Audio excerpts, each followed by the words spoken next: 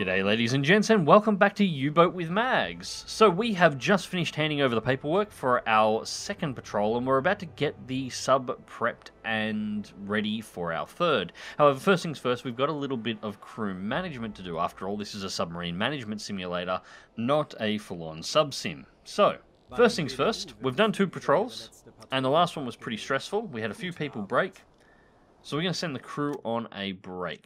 Now this, we have to pay for this. We get a couple of options on exactly where we go.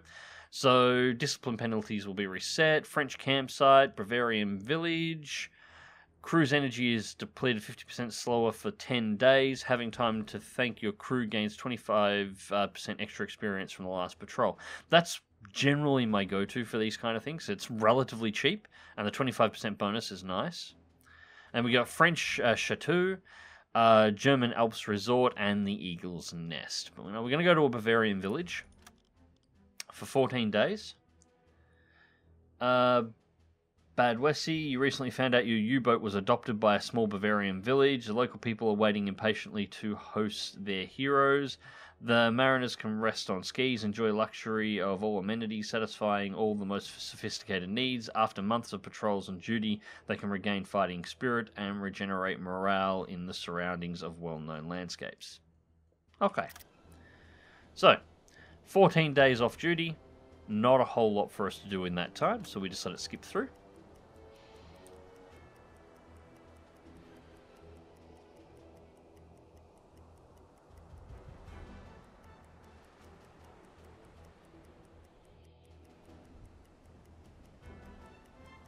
Okay, and here we are. Contact unknown groups. Alright, fair enough. It means we've got some submarines in port with us. Now, time to get the boat ready for the next patrol. So, see how they are. Alright, so I want crew management. Choose crew for the next assignment. Because we had a couple of people that broke on the last patrol, and I would rather not use them. Alright, so Olin had a panic attack. Conrad Otto also did. These guys proved to be cool under pressure, so they're fine. You had a heart attack, so you're out. And Stefan is out. So, that brings us to 11 of 18. We've got our 5 officers. Well, we got medals at the end of it.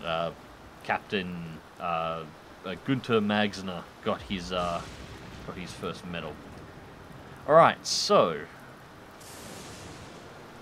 we're going to need some more crew. So we exit out here, show me files. Now these tend not to have too much variance in them, sadly. So a German-Austrian descendant, a weapons lover and hunter, service in the army is his dream ambition. He counts on rapid promotion in the military hierarchy. A playboy and reveler, he joined the army because it was easier to pick up girls in uniform. He's too big for his boots. A German of Austrian descent, a weapons lover and hunter, and you can see they start repeating. This is actually one of the biggest problems with U-Boat in general. The ideas are good, there needs to be more variance in these, although I assume people will mod them in, but they really don't want this to become a Bethesda situation where you're relying on modders to fix problems like this. So, we'll go with Gunther, that's a good name. Poor family, father sent him to the army to learn discipline. He hates service in the army. Well, he can hate, so he's not going to hate service on my boat because he's not going to be there. We got another Gunther. These do give some indication. They're not just flavor text. They do give some indication to what their personalities may be like. Born natural soldier, cleans his shoes every day. Yeah, we'll go for Wolfgang. Pharmacist's son, in the army for money, wants to help his father in business. Potentially a candidate to pick up training in medical.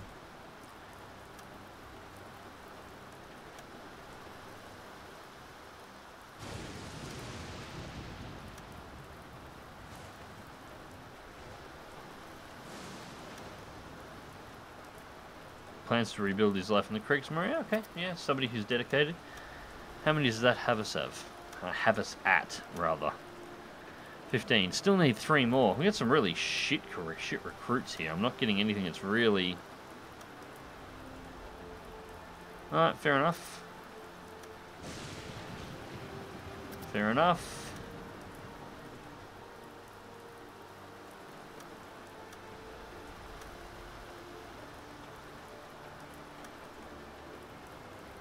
Alright, we'll go for you too. Alright, so that should have us up on crew. Right, 18 of 18 on the boat. We've got 4 that we've taken out, which we've still technically got access to, but we're not going to be using for the moment because they'll break again. If they're broken now, they'll break again. Officers are set. Okay, so that's that part done.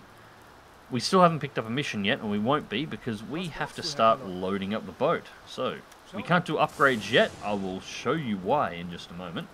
We need to start getting everything sorted out for our boat. Now, we've got 45,000 renown, so we're doing all right here. 5 medical ammunition.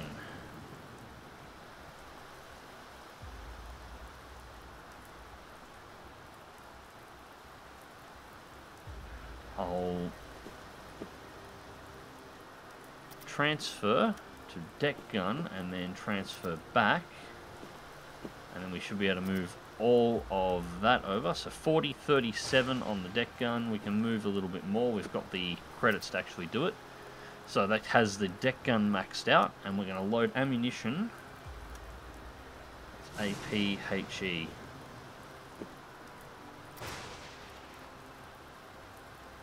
AP and HE. Alright, so now we've got the flak guns are also maxed out on ammunition. We're not carrying any in storage for the deck guns. We're going to leave it all in the guns proper.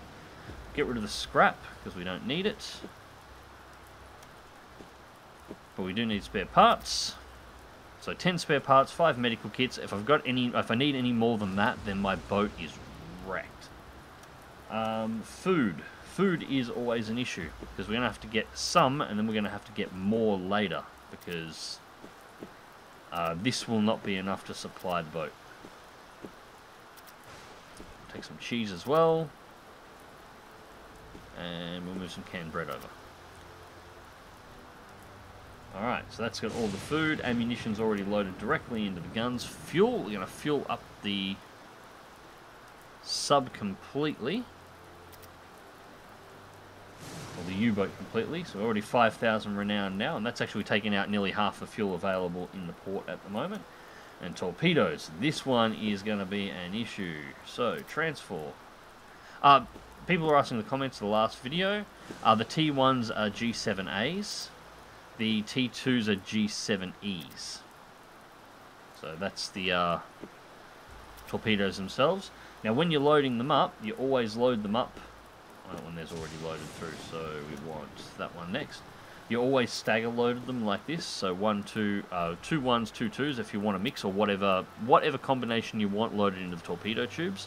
Because once you actually start the transfer for this, the top row is what's going to be loaded into the tubes, going 1, 2, 3, 4. So T1s, T1s, and I like to keep a mix, 2 T1s, 2 T2s in the tubes, so I have options available. So G7As, G7Es, nice even mix of both. I don't have to worry about the sterns because there's already one in the tube and one in storage. I never fired them off, the torpedoes that I had left over, so that's good. Items. Now, just a little bit of reorganizing here. We want some more tea or coffee on board. That's not going to let me do that. No, I don't want 6. Transfer 2. That leaves me 1 space. Yeah, I'll go with that. So I've got 2 sets of breathing, 2 breathing apparatus for if we have a chlorine leak on the, or chlorine issue on the boat or anything else. 2 sets of coffee on board because you always should. Diving suit, we haven't actually had to use that yet, but I'm hoping we'll actually get to use it soon enough, so you'll get to see that in action. And start loading some weapons and some combat gear on board because, again, we don't know exactly what this is, what these missions are going to entail. Alright, so torpedoes, fuel, ammunition is set, and food supplies are on good. We're going to be doing a second load, because what's going to happen is once we've completed this first load on board the boat, these are going to be loaded into the tubes, and these are all slots are all going to be empty, so then we're going to have to stick 4 more in. So we've probably got about another week at port at this point, 6 days, and then it's probably going to take another 3 to 4 before we can actually get ready to leave. Or select our mission and get ready to leave anyway.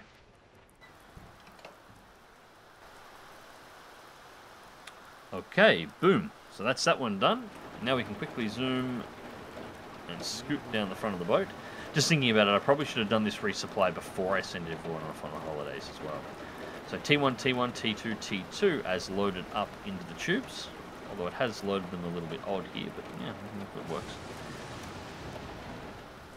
So now, back into the warehouse. And back down to the torpedoes just for a start. So we transfer 2 more T2s over, or G7Es over, and then 2 more G7As. And now food. What else have we got? Well, there's still a little bit more cheese, so we'll transfer that over. Always take more spuds, because that is always good to do. Damn it, I was sort of hoping we'd have fruit and veg.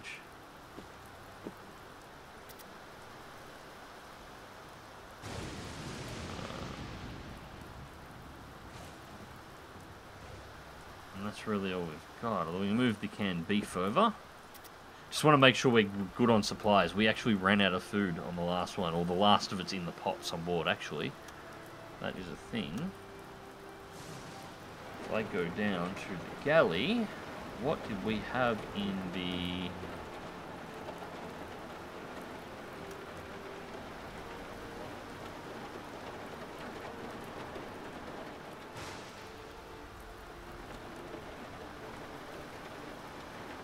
Almost nothing that's comparable.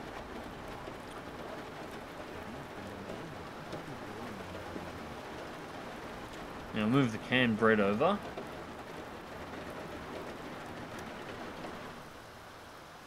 Was brauchst du, Herr Kalon? Schau mal.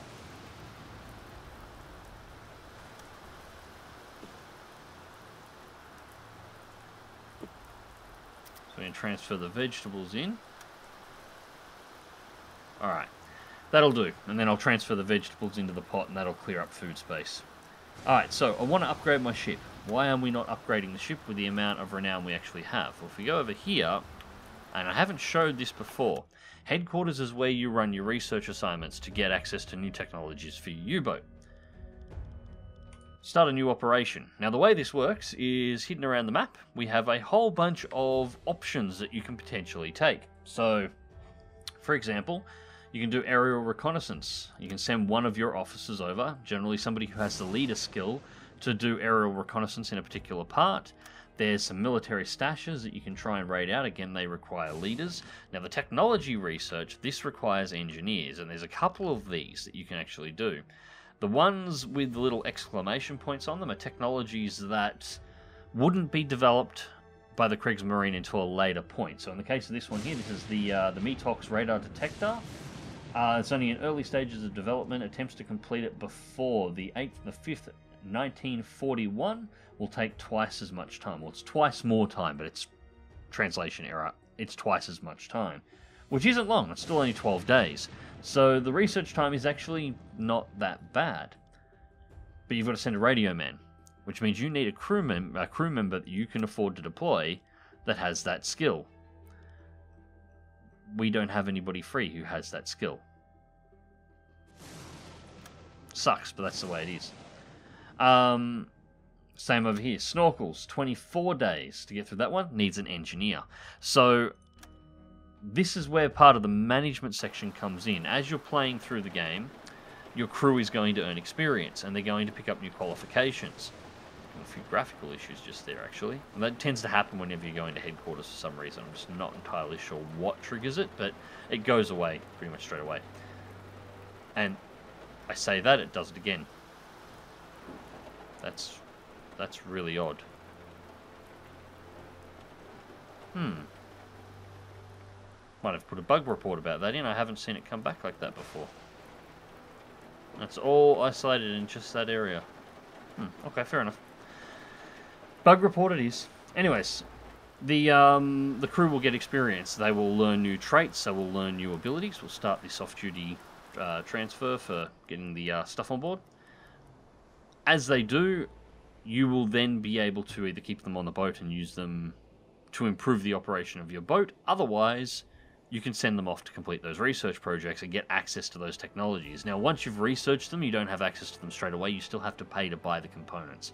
So as soon as I get an engineer, I'll be going for a snorkel, but I don't have a snorkel yet, and that's why I haven't bothered trying to fit one to the boat. Actually, I've just realized what the problem was. The ribbing for the boat wasn't disappearing. The equipment on this side wasn't fading out properly. Ooh, that is a bug report that I'm going to have to send in. Anyways, that is it. We finally have a boat that is prepped. I think. Maybe.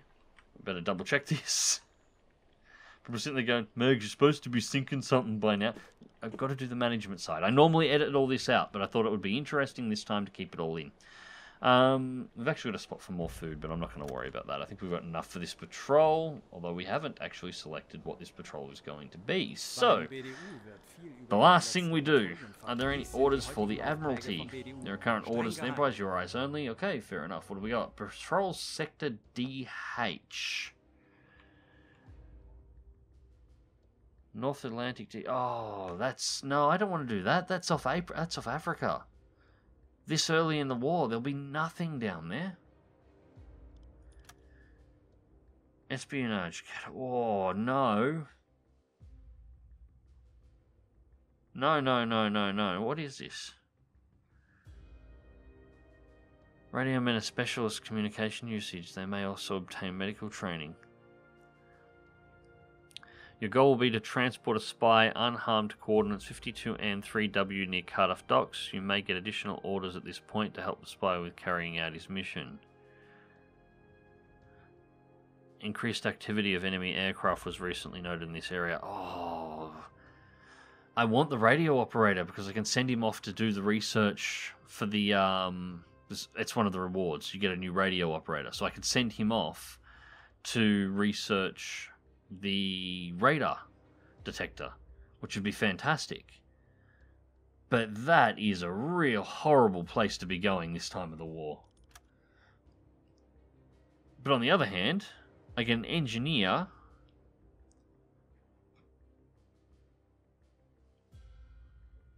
which means I can use that engineer to get the snorkel.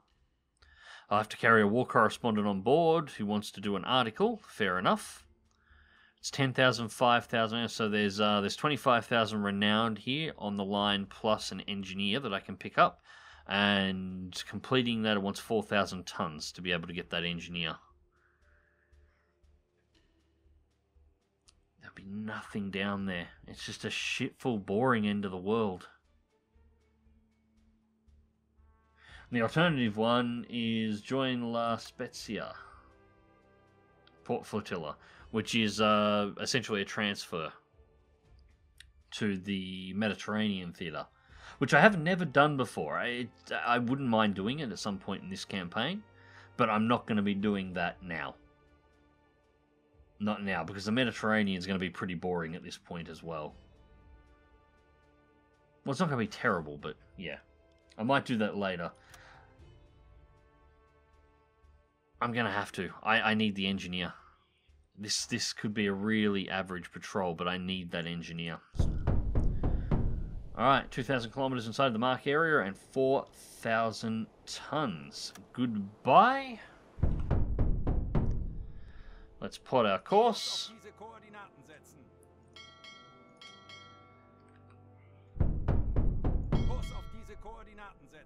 War correspondent collect material for his publication. Well, I suppose he's on the right tour for it. There shouldn't be a huge amount of action down that end of the world, so if he was going to come on any boat...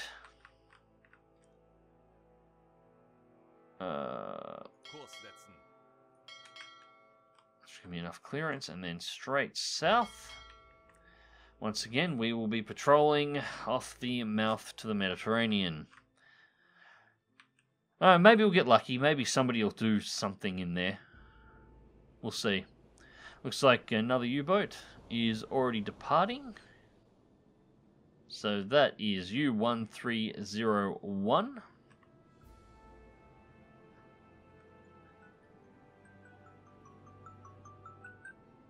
And of course the alarm goes off.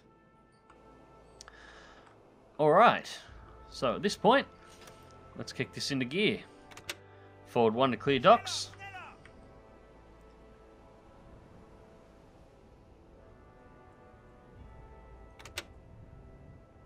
Forward 2. And we are underway. So yes, the entirety of this video was the crew management and preparation to the lead out for our third patrol. And as I said, I normally edit this out. However, this time I wanted to make sure that I actually put it in, because this is a major portion for the game and the idea and concept behind this game. As you progress through the timeline, your ship's going to get access to new technologies and your crew's going to get access to new skills. Well, those new skills will translate into the research for those new technologies. But at the same time, we all know how this war goes. Things are going to get harder as things progress through. Access to certain resources, even stuff like food, is going to become harder to get. Fuel will become difficult to get in some ports, so you may have to go to another port in order to be able to actually fuel up. Torpedo supplies will cut down. Everything gets more difficult the further on you go, and the more complex the crew management gets if you want your submarine to survive to the end of the war. Anyways, ladies and gents, hope you enjoyed this video, and thank you very much for watching. U-Boat will be returning to the channel very soon. I'm going to be speeding up the releases on these. Until next time, remember to click that like button if you did, share and subscribe if you want to see more, and as always, take care.